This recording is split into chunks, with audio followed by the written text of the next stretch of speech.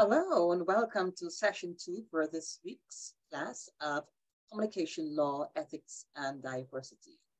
We have officially left behind the legal aspects of this course in terms of the modules, and we are now entering the ethical philosophies, or I would say the ethics modules of common law, ethics and diversity.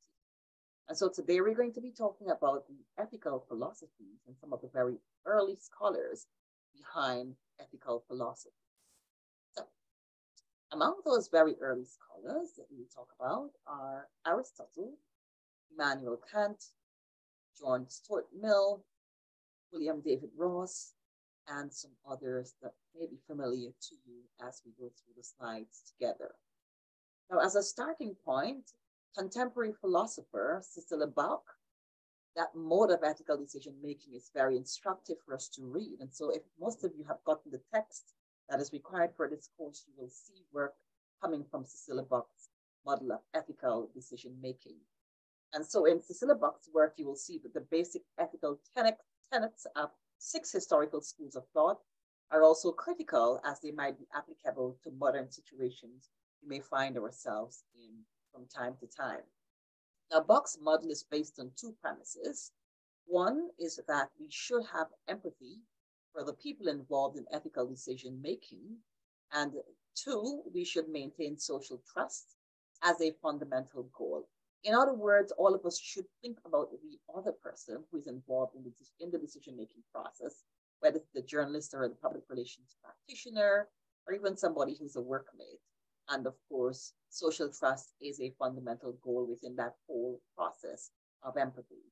And so by definition, empathy really is that feeling or understanding what someone else is feeling rather than just thinking about how you're feeling as an individual. And it's lending that helping hand to that person. It's not just sympathy, oh my goodness, I'm so sorry, but it's how can I help you in your current situation, in your human condition. And so Bach has a 3-step analysis that is offered to us, really for us to understand exactly how ethics should permeate our lives. And so keeping these 2 ideas in mind, Bach says that any ethical dilemma should be analyzed using 3 steps.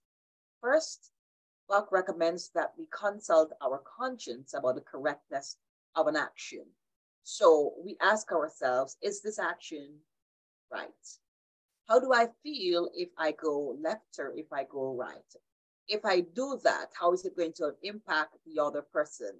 And so in the context of news making, a journalist may apply this particular first level of consciousness to ask themselves, how do I feel about actually defaming someone or writing a story that is not known to have 3 sources? Because we know you're supposed to have 3 sources when it comes to news making. They say when in doubt, find out or leave out. So Bach suggests that we actually consult our own conscience about the correctness of an action. The second step Bach proposes is that we seek the advice of experts for possible alternative actions. So step number 2, seek the advice of experts outside of our own conscience. And so this really has to do with, if you were a journalist, why don't you seek the advice of an editor or somebody who's working in the same profession, but who's more seasoned than you are making that particular decision? Ask the question, is there another way to achieve the same goal without raising ethical concerns? Were I to reveal the names of my sources, am I breaking trust, so to speak? So asking the question of someone who's an expert who's gone down that particular pathway, it's going to be a very good ethical move to make, according to Bach, at the very second level of analysis before you actually engage in the moral act or the ethical act. The third step that Bach actually proposes is that if possible, we should be conducting a discussion with the parties involved in the dispute. So we're juxtaposing that there are going to be 3 parties involved, and we're asking ourselves, so what have you done and how are you going to actually resolve this conflict? And then, of course, asking the third party, what do you think is the root cause of the issue? So it's this whole notion of having this conference or having a discussion in terms of, what are our alternative, dispute resolution types of actions that we should actually be taken within the current situation. If they cannot be gathered, Buck is suggesting that we try to conduct the conversation hypothetically, asking how will others actually respond to the proposed act. So if there's a dispute, ask yourself, Buck is suggesting, how will others actually respond? So it's having that voice or that particular hypothetical consciousness, drawing that map, putting the protagonist and the antagonist and the person who's in the middle there as the dispute resolution individual to find out exactly what particular move to make in the game of chess when it comes to that ethical decision making that has to be made. So how will others respond to the proposed act? Is it likely to escalate the situation? Is it likely to deflate the situation? So these are the 3 steps that Buck is suggesting that we actually consider in terms of ethical decision making. Now, in your text, you will find that Buck's model is actually there to address an ethical dilemma involving the United Way. So I'd like you to make sure that you're reading to understand exactly how Buck applied the ethical model or using the 3-step approach for that particular issue to be resolved based on that particular way in which he sees issues being resolved. Now, we engage the ethical philosophers, starting out with Aristotle, an ancient Greek philosopher who had several core beliefs, just like the others who will follow. And his core beliefs really centered on happiness.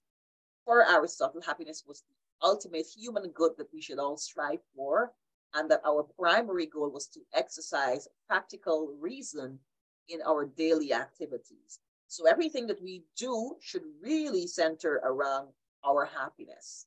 And for him, the focus was the actor as a person. You're focusing on ourselves, you're focusing on yourself rather than what you're actually doing.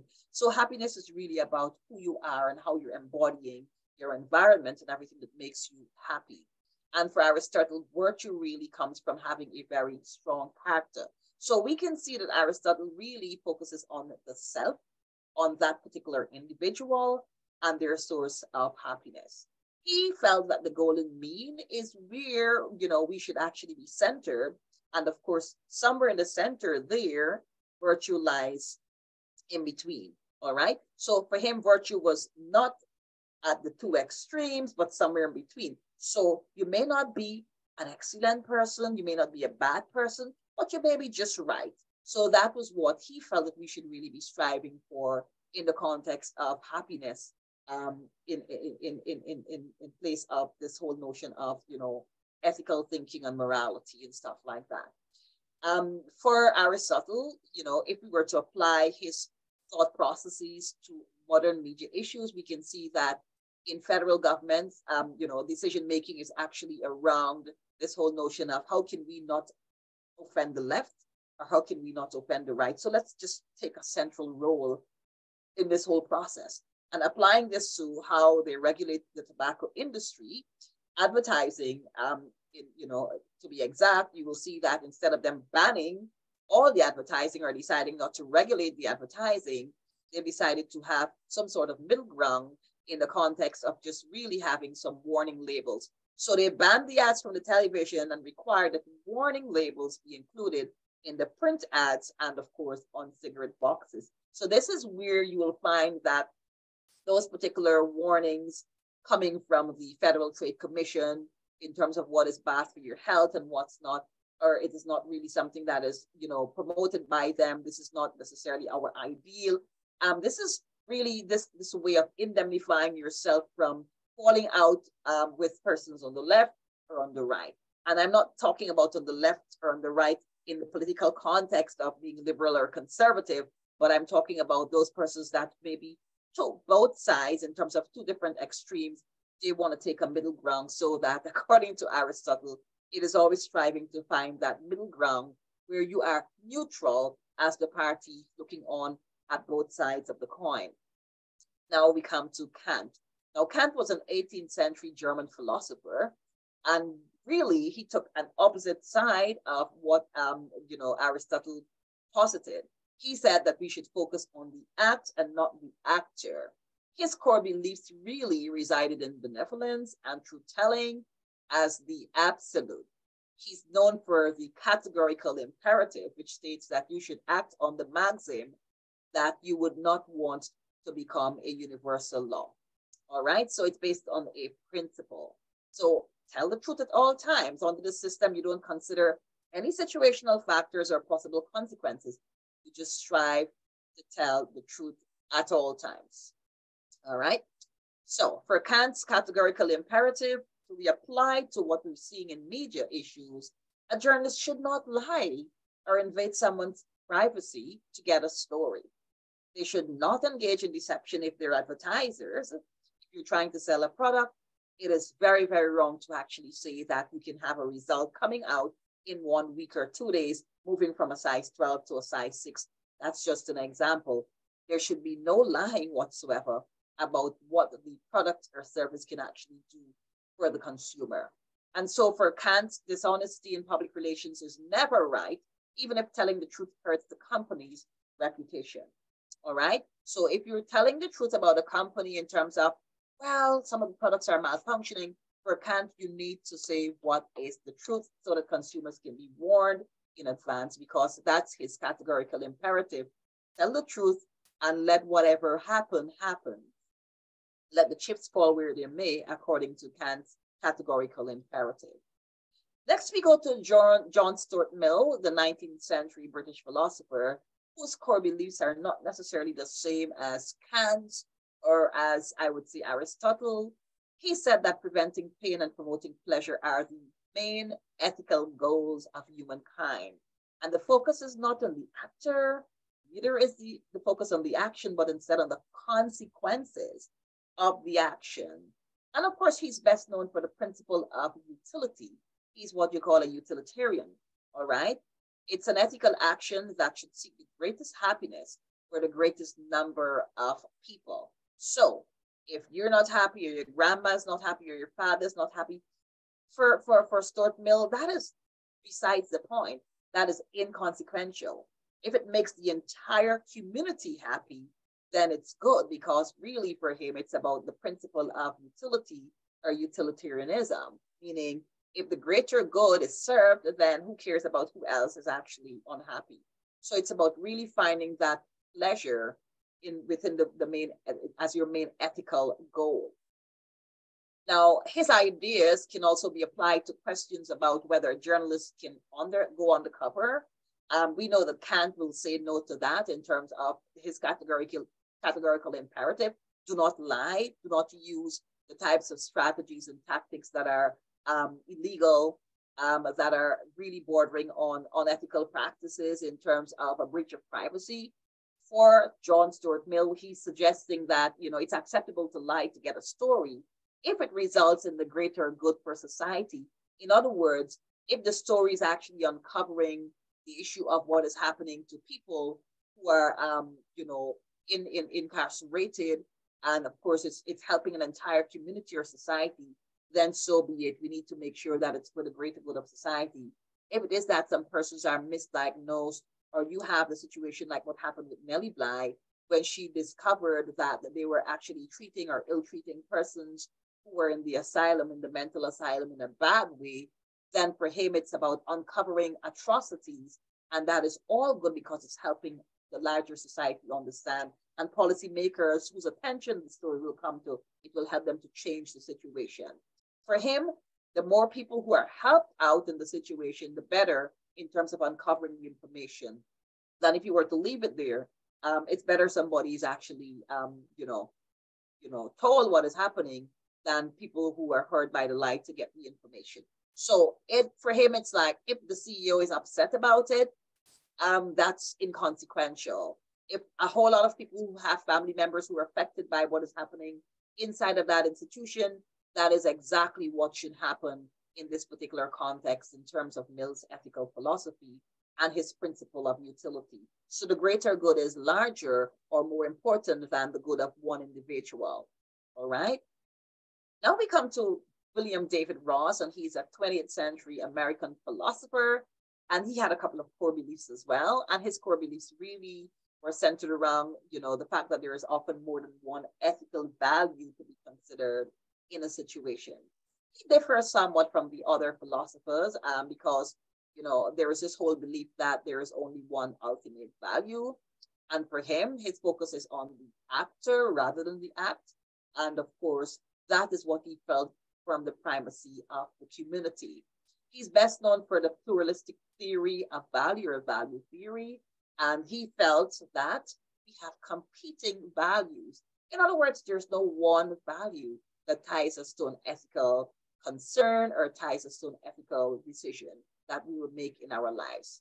These values, Ross calls duties, or he called them duties, include one, fidelity, followed by reparation, gratitude, justice, beneficent, self-improvement, prevention, veracity, and nurture.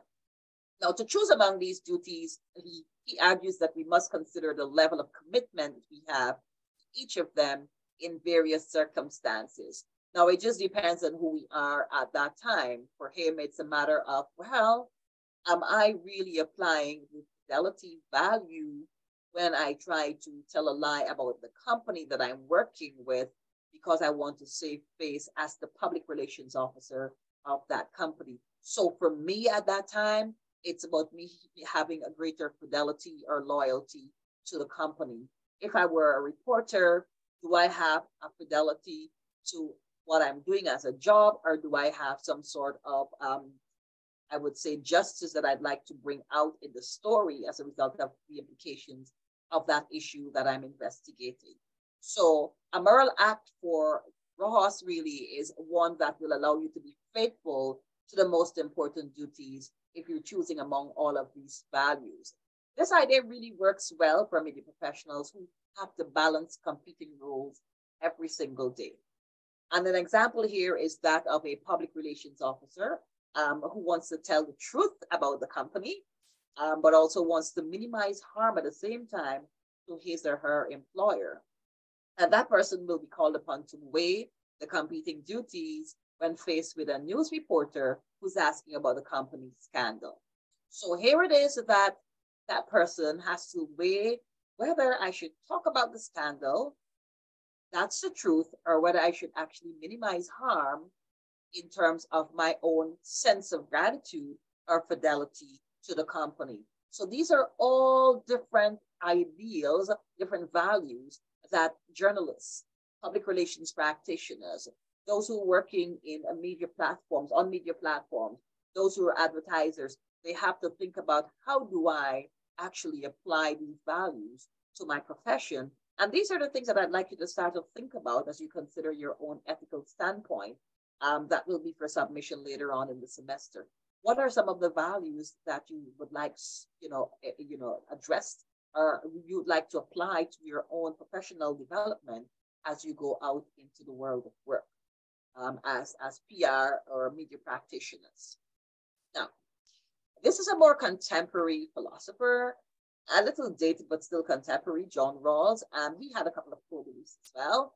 And he said that fairness is the fundamental aspect of ethics. So he was more about fairness. And so he advocated for the veil of ignorance. Now, you would recall that in our very earlier sessions, I spoke about the different types of figures who were entitled to and should expect some level of privacy, a modicum of privacy. Now, for Rawls, he felt that not because you're a public figure, you should be more important in terms of how you're valued or privileged in the news than somebody who's just an accidental figure or an incidental figure.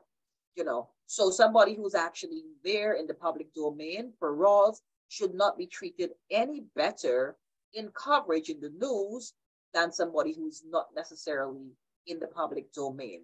So all parties for him should be treated the same regardless of class or station in life. And we know this is the ideal, but this does not necessarily happen. So the veil of ignorance is not necessarily applied in the context of news coverage, because you will find that people will go into communities and they will cover all the spokespersons or somebody who's actually from that community who's well known. Or even if there's an issue involving somebody who's an actor, they will get much more coverage than somebody who's just regular Tom or Jane in the streets. And so for Rawls, the distribution of everything in this life should be equal, unless an unequal distribution would benefit the least advantaged party in life.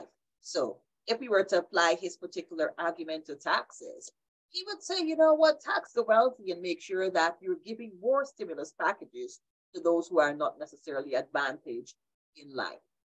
All right. So it's this whole notion of having equal treatment meted out to every single person in society. So if we look at this in the context of news and entertainment and the treatment of people, it is not the same. All right. It should be, but it's not the same. It should be the same regardless of whether the person is rich and famous or poor and unknown to those of us in society. Now let's look at some other concepts around the ethical philosophies, starting with communitarianism. And we know that we spoke about some of the philosophers who felt that the greater good is something that we should be striving for. And so communitarianism is not associated with a single individual. It does not privilege or value self. It is all about social justice. It's not about if you're happy or if it pleases you, do it. It is about thinking about how am I going to improve the livelihood or the lives of those who are around me. It departs from this whole notion of, well, you know, strive for excellence. This you can actually live the dream out, and once you do what you're supposed to do, you'll get there. Every person for himself. It is not about the individual focus. It's about the larger community or society. How can we help each other out in society? And you will find that there are cultures that are different. Western cultures really emphasizes the individual, but even within Western cultures, there are families who actually share and insist on those family members thinking about the brother, thinking about the sister, thinking about those who are working in the office. So even though this may be an individualistic, as is described, Western individualistic culture, there are some subcultures or there are some families or there are some people who do not necessarily subscribe to this type of focus, but largely speaking, it is about the individual striving for him or herself to make it big in life, all right, to become a success. So civic journalism really plays a deep role in communitarianism in the sense that newspapers and TV news that is designed to help a community rather than just reporting on what is wrong within a community engages in civic journalism. So for those of you who do watch news, you will notice that, let's say you're watching ABC or NBC News, sometimes there's a segment called Making a Difference, or there is a segment called America Strong. Whatever the focus is, in some cases you will find that there is a need. Let's say there's a water shortage or there's some sort of contamination or something happening in a community, perhaps the children lack a playground, all right? Rather than focus on the fact that, oh my goodness, quite a few gangs have sprung up in the community or quite a few young people are going astray. What the news anchor or what the producer will focus on is what is lacking in the society, in that community, that is causing them to turn in that direction. So rather than saying, well, this is the reason and this is why we have so much crime, they draw the attention of the audience members to the fact that there is a need, and if that need is met, better can come to the youth in that society. So that's what we call the practice of civic journalism, in highlighting what needs can be met in the community so that life can be better for those people, rather than saying this is just about black on black crime or this is just about gang violence happening. Rather than actually doing that, they're saying these are some of the needs that have been expressed by the people.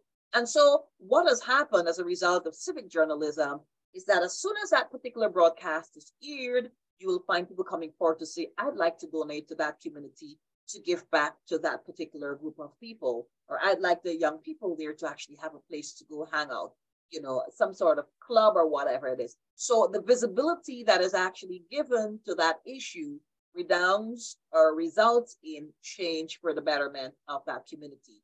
So what a community needs to improve itself is what we're actually seeing, rather than just this is what the news is all about. So this favors really a more public relations type of role for journalism. So that's what communitarianism is all about. It's about meeting the needs of the people, not necessarily sometimes in a tangible way, but in a way that says, this is the issue.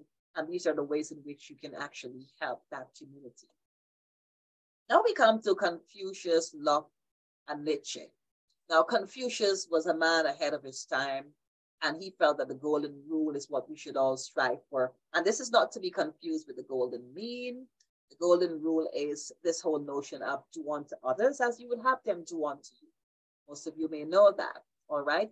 It has some sort of biblical basis, but for Confucius, it's this whole notion of, you know what? Since you yourself desire standing, then help others to achieve it, all right? Because your success will be built upon helping others as well.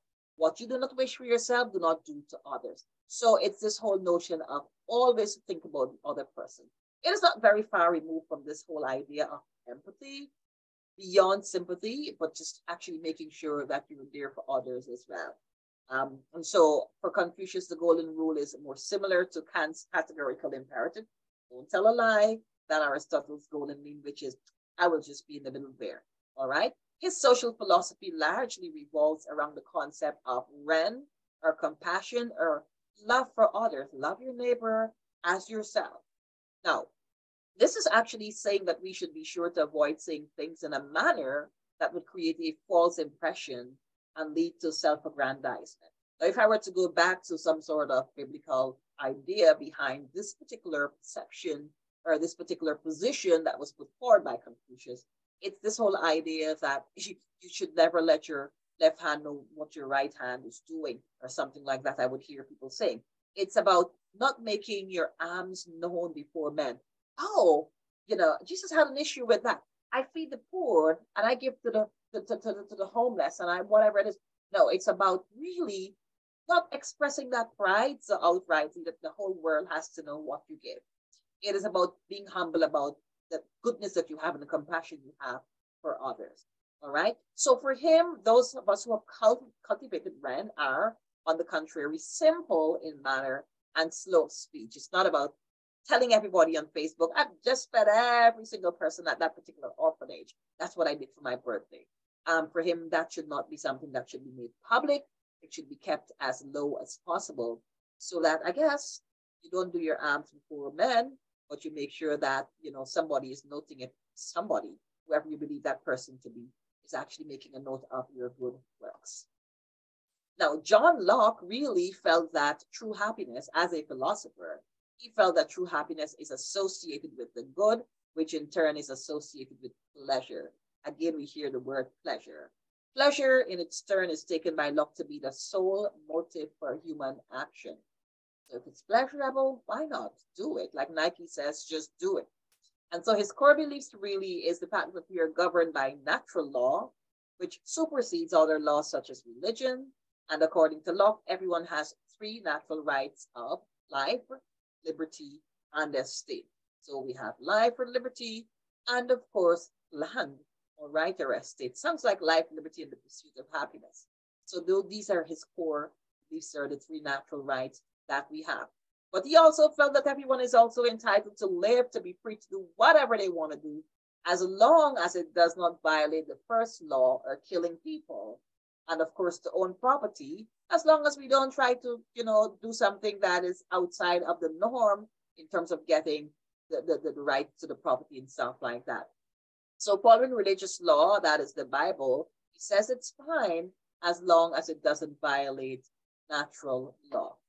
Now, while Locke was a Christian, he wouldn't be cool with the Crusades or with killing homosexuals because he was totally against how he saw things unfolding in the context of Christian beliefs and how it is that people interacted with each other or persons who are not necessarily of their religious persuasion. So for him, enforcing natural law should be convenient, hence rewards and punishments should be associated with the respect or violation of these particular natural laws. Now, Nietzsche, he was famous for his attack on moral philosophy, but he was not a critic of all morality. And this is how he differed from what we were seeing here in the context of what Locke was saying. He explicitly embraces, for instance, the idea of a higher morality, which would inform the lives of higher men. So right away, we see he's talking about those priests, right? Those persons who had direct contact with God. They were the intermediaries. But his problem with religion really was the fact that Christianity was far from the teachings of Jesus, the person being Jesus who came and stuff like that. His argument is that, you forcing people to believe in Jesus, but you're not acting like him. If you're saying that homosexuals should die, or if you're saying that people who don't necessarily believe are destined for the lake of fire, I don't think that Jesus would have actually judged them that way, but he would have actually shared whatever it is in love or something like that. So his idea is that we are really not necessarily true followers of Christ. For those persons who believe, it's a matter of hypocrisy for him. All right. So Nietzsche's morality in a pejorative sense, it really applies only moral views that assume human beings have, number one, free will, number two, that they can understand and rank their motivations, and three, morality has universal applicability. Now, if I were to think about or consider what he is talking about in the context of free will, humans being able to understand and rank their motivations and morality, his argument is this: if we were to call or deem, homosexuality immoral, it presumes that people aren't necessarily molested or abused. It presumes that, they have free will to choose to live that lifestyle. And so I can see him arguing for those persons who believe that somebody has the proclivity, not by choice, but as a result of what has happened to them in the past. So it is really psychologically determined, or it's as a result of their socialization, not by choice or free will. I can see the argument being applied as well to issues around commercial sex workers, persons who are forced into sex slave types of lifestyles or labor through human trafficking. All right. They don't have free will to do that because this is coercion, and this whole notion of, I'm promising you a better life, but when you get to the other side, you're actually forced into selling your body, commercial sex work.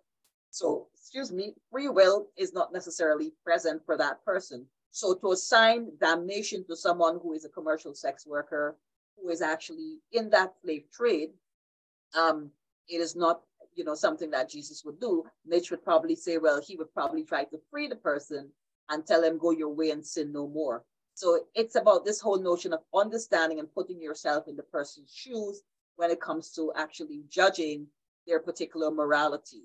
All right. So morality for him has universal applicability and stuff like that. And there are also other schools of thought apart from Nietzsche and the others that I've shared with you in the context of the types of thinking and philosophies when it comes to our moralities. So those are the major ones that I'd like to share with you. And I'd like for you to think about, or probably just, check up and see exactly what exists out there in terms of the very early ethical philosophies. There is a video here. If you cannot actually access the video, that is also fine. But I'd like for you to think about making a concept map. And again, please make sure that you're reading the text ahead of our sessions.